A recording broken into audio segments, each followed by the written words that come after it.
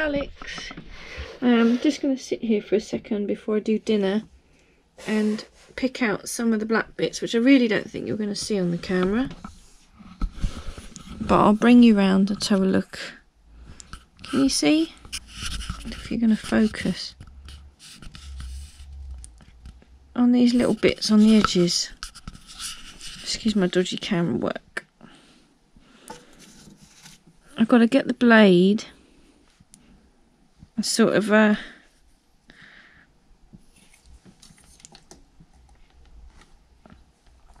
scrape away the bits on the edge we don't want. If you can see me there, just to tidy up these bits. Yeah, well, that's what I'm doing now before I put the red on.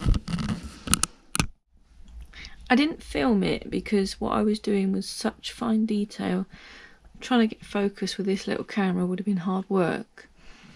But this black now, in my eyes, is absolutely perfect. I've scraped any bits that I went over with a blade to get off. And then I've double checked it all around to check if there's any bits I've missed, basically, any clear bits. So here it is now.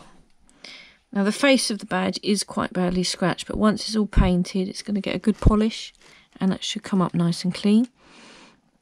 But as far as I'm concerned now, the black itself is perfect in my eyes. Doesn't matter what it looks like at the back. This is what matters, and once that's polished, that'll look beautiful. And I'm here in my dungeon. I'm here in my dungeon. No, not really. There's no chains or anything. Not in this room. Now the black is done. I've been over it, and as far as I'm concerned, the black is perfect. So the next stage is doing the red. So I'll put you back onto time lapse and we'll see if you can see what I'm up to.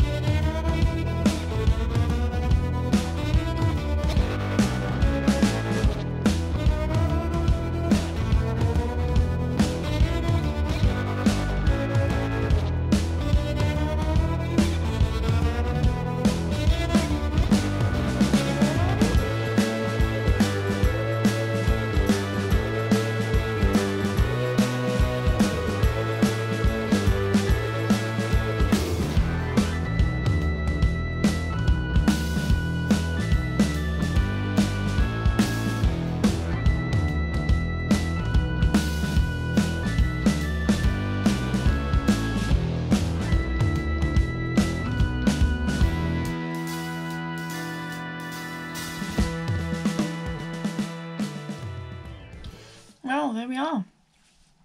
That's the first coat of red on. Hopefully it'll only need one more coat. And then that's the red done. And then we can just lather in the gold without a care in the world. Day 4 in the Big Brother house. And it's time to put the second coat of red on the badge. Yeah, I don't even know why I'm filming this. Is it good to watch? I'm not sure, but hey. Here comes the second coat. That's 2 coats of the red now. I'm debating whether to do a 3rd coat. I think I will, because it's still... the red is still slightly transparent in places. So I shall do a 3rd coat. Maybe later on. You caught me. And my phone won't shut up. I just done a sneaky 3rd coat of red without you. But it looks absolutely amazing. Not blowing my own trumpet or anything. Yeah, I'm really, really happy with that.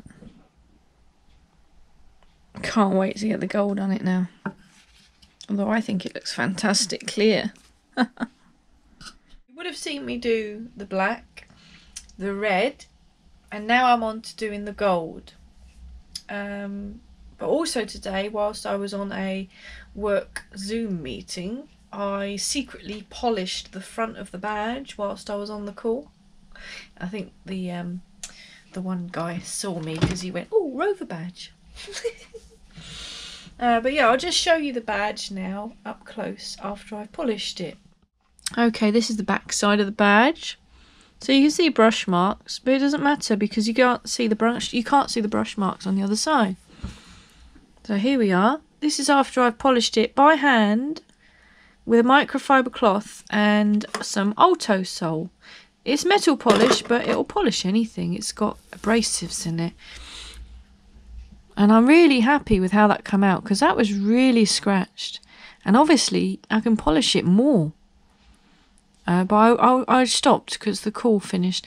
And I say I got spotted. Unfortunately, there is a couple of little scratches, you know, quite deep. So they're not going to polish out. But that is looking great. I think that is really looking great. So I'll try and put you on time lapse again so you can see the gold going on.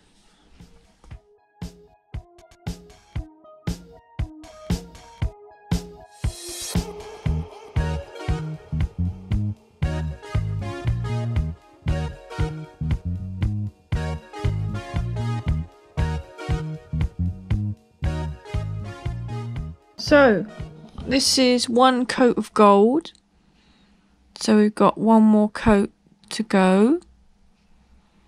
One more coat of gold and it's done. So you can be messy with the gold at the back. It doesn't matter because as long as the red and the black's done properly and is dry, you can just slap that gold on so it gets in the little bits between the sails. And in the Viking's face. And yeah, here's the old one I've got. Oh, sorry, I'm clumsy. This is the old one that someone else had painted. And can you see they've got gold down here and the gold sort of bleeding into the red. Well, I won't allow for that. It's a lot nicer, isn't it? Right then, this Rover badge has had 2 coats of gold on it and it's done, basically. I'm going to give it one more coat of gold just to cover the back fully, just to make sure that it's got a good coverage. But yeah, it's done. And finally, it didn't take me that long really, it just seemed like a long time.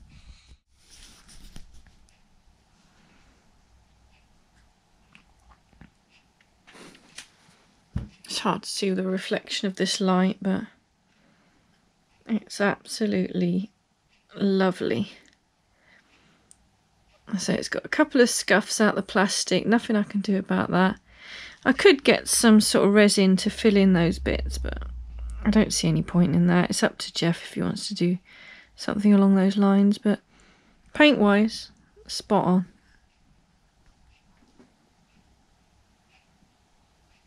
You see that there? That's a little crack in the plastic. It's not a bristle. But that's ready to be stuck inside the chrome surround now. Thanks for watching. Bye.